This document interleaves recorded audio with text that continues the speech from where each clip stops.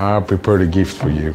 I keep two things inside. One thing that you're going to see now and one thing that you're going to see later on, right? Mm-hmm. So the thing that you're going to see now, I don't want you to pick what's inside there, but it's a deck of cards and there's something else inside which we're going to come back to that. So what I want you to do is I want you to start, take the deck and take the cards out of the box and just start dealing face-up cards until you don't want to deal anymore.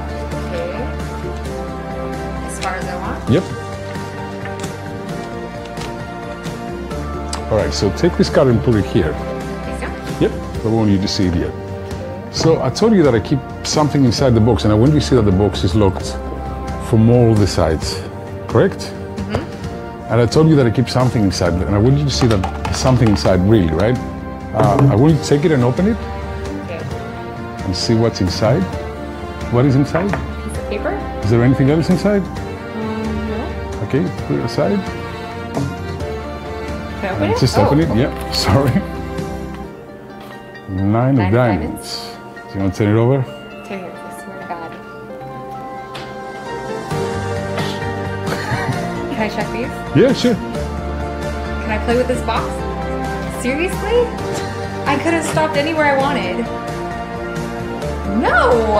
I'm really mad at you. All right, guys, get over here. This is amazing. This is something that I really want to share with you. This is not really a performance that you would ever show to your spectators because it wouldn't make any sense, but this is just so you see how amazing this box is. So let's say that they just finished the effect and the box is empty now. Right? They close it and they still know that this box is empty. So they start dealing cards down and they're going to stop whenever they want. Let's say they stop on this card here, the Six of Spades. Now remember, seconds ago that box was empty. So I don't know if you can listen, but there is totally something inside the box. So let's have a look what it is. If they open the box, they're going to see something inside. There's only one piece of paper that comes out and the box is empty. And obviously, this is the same prediction for the Six of Spades.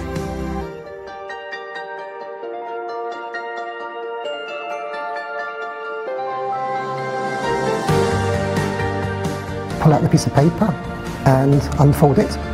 Yeah. You might need to put the two halves together so you can read what step 4 says. You could have stopped at any number. Correct, true. Yeah, that's true.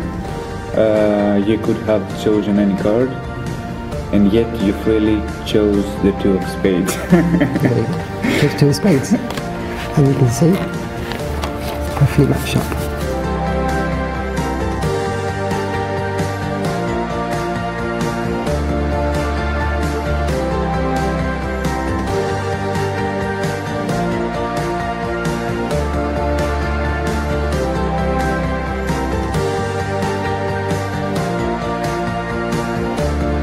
I just don't understand.